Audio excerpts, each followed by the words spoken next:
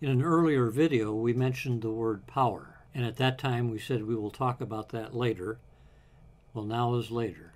We're going to talk about the concept of power, and it has to do with type 1 and type 2 errors, so it naturally follows the last video.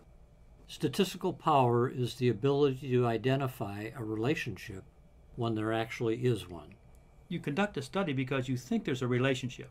Once you conduct that study, you want to make sure you have sufficient power to identify a relationship if one actually exists.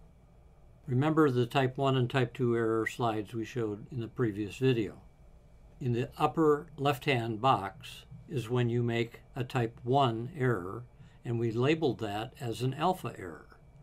The reason for that is the probability of making a type 1 error, rejecting a true null hypothesis, is exactly whatever you set alpha at, 0.05, 0.10, 0.01. That is your probability of making a type 1 error. Now, what is the probability of making a type 2 error? We called that beta, and the probability of making a type 2 error is much more complex to figure out. Let's provide some illustrations about power. Remember, power is the probability that a statistical test will reject a false null. So it's the power of finding a difference if a difference really does exist. And you conduct your study hoping to find a difference, generally. Here's the null hypothesis, and there's the critical value above or below which you would reject a null hypothesis. And here's the alternative hypothesis. So in this case, if you calculated the value to the extreme where the alternative hypothesis is, you would reject the null hypothesis because clearly there's something going on. Unfortunately, the distributions aren't always this disparate. For example, here's the null hypothesis and the alternative hypothesis. And if the null hypothesis is true, the alternative hypothesis, as we've shown numerous times, would be coincident with the null hypothesis, and you would not reject the null hypothesis. In this case, at alpha equal 0.05. But wait a second, there are other alternative distributions. In this case, notice the alternative is quite a bit of distance away from the null hypothesis. But what if this was the case? What if, in fact, the alternative hypothesis and the null hypothesis actually overlapped? Take a look at where that critical value is. In this case, the critical value, let's say 1.96, notice that the green represents that proportion of the alternative hypothesis that's above the critical value. The yellow represents that proportion of the alternative hypothesis that's below the critical value.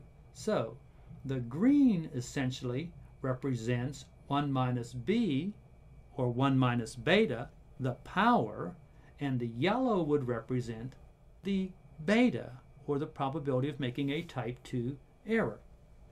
Let's talk about the factors that impact power. The reliability of the dependent variable. The more reliable the dependent variable is, the less likely you are to make a type 2 error. The statistical model. Selecting the correct statistical model will increase your chances of finding a difference if one exists, thus increasing your power. The magnitude of the true effect or relationship. If there really is a difference and it's large, then you're more likely to find that difference. Error variance. As error variance decreases, power increases. Sample size. This is typically the one that most people think about when they consider power. The most often question asked with a research study is, how many subjects do I need? Well, the real question they're asking is, how many subjects do I need because I need to have power? And finally, the alpha level that you select. Unfortunately, the alpha level and the beta level, the chance of making a type 1 or a type 2 error, are inversely related. We will show that on the next slide. Remember, the green represents power, the yellow represents beta, or a type 2 error. So here we have two distributions with alpha equal 0.05. We have the critical value indicated by the red arrow. Notice how much power you have and how little type 2 error you have. Now let's change alpha to 0.01. Oh, what happened? We moved the critical value out. For example, from 1.96 to 2.58, and what's happened to the power? Power has decreased and beta has increased. Notice that you have less of a chance of making a type 1 error now, but you have more chance of making a type 2 error. And the last example we'll have is what if we changed alpha to 0.10? Notice what's happened?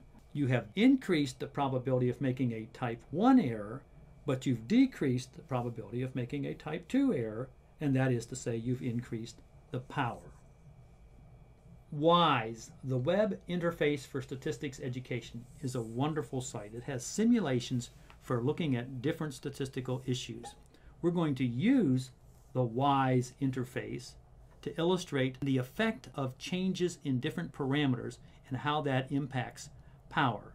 You're encouraged after watching the simulation to go out and access the simulation given with the URL provided here and look at the effects of different changes on parameters to see what it does with regard to power and type 2 errors.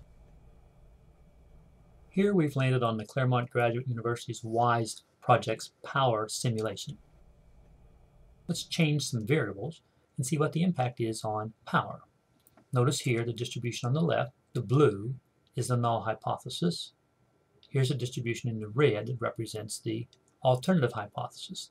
Notice the dark red is that proportion of the alternative hypothesis that lies below the critical value on the null hypothesis at, in our case, 0.05.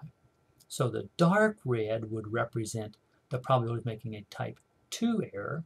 The lighter red represents the power associated with this test. Notice here that we have a mean for the null hypothesis of 100. The alternative hypothesis is 115. The difference between those means is 15. The within cell variation is 15. Alpha is currently set at 0.05. N is 4. And given those characteristics, the probability of making a type 2 error is 0.361. And the power is 1 minus 0.361, or 0.639. Let's change some parameters and see what happens to power. Let's first, as illustrated previously, let's change the alpha level from 0.05 to 0.01. We do that, what happens to power? Notice power went down. Why? Because the critical value under the blue or null hypothesis was further out in the extreme, so it's more likely then to make a type 2 error. In fact, the probability of making a type 2 error in this example is 0.628 and power is 0.372. Let's reset our values to 0.05 for alpha, so we're back to where we were before.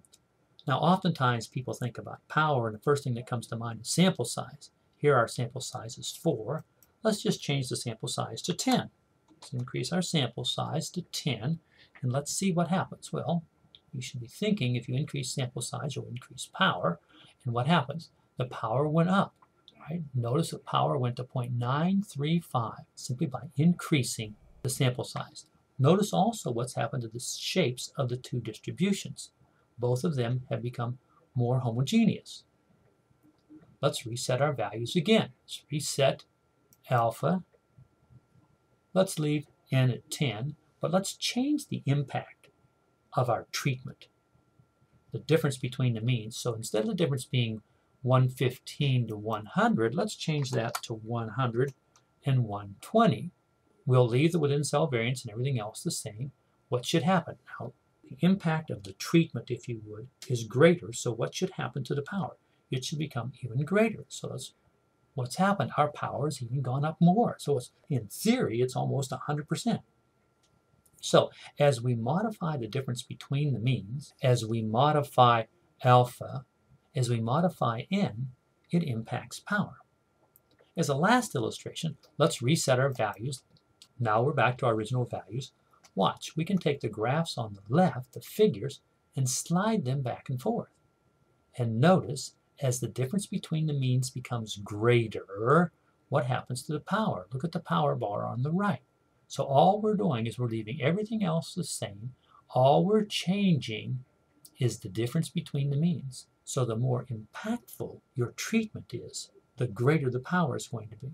But oftentimes you don't know what that impact will be you'll need to make decisions based upon what the alpha level is, what the number of observations is, and what the in-cell variance is. You're encouraged to go to this site and play around so that you can learn how these different factors impact power and the probability of making a type 2 error.